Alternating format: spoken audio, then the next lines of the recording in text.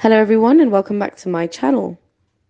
Flo Rida is launching his own energy drink amidst winning an $82.6 million award from his lawsuit against the energy drink company Celsius. The 43-year-old recording artist has partnered with co-founders of Jet Set One Enterprises, Eric Hicks and George Tabby, MD. The Low rapper, whose legal name is Trammer Dillard, told Insider that he wants to make his energy drink healthier than the energy drinks from Celsius. Coming from the success of Celsius, when they had no name and the marketing was very little, I took that product and I took it worldwide, said Dillard. This is the thing that we want to do with Jet Set One.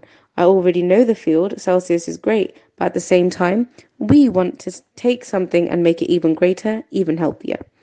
Jet Set One is a company with partnerships in several industries, including biotech, health and wellness, beverages, real estate development, and film and television.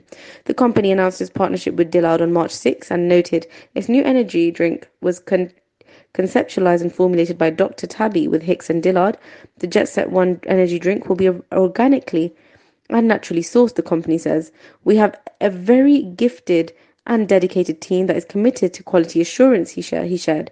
It's great to continue to work with my friends and business partners at Jet Set One. Dillard was a brand ambassador for Celsius from 2014 to 2018, and the Right Round rapper sued the company for breach of contract. He testified that the company owed him $30,000 plus the 1% ownership he was promised.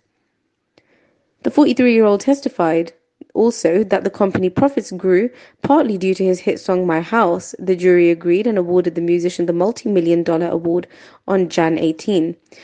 Dillard supports several charities, including Big Dreams for Kids, as well as the Florida Youth Football League, and has previously said that he planned to spend some of his award money on philanthropic work.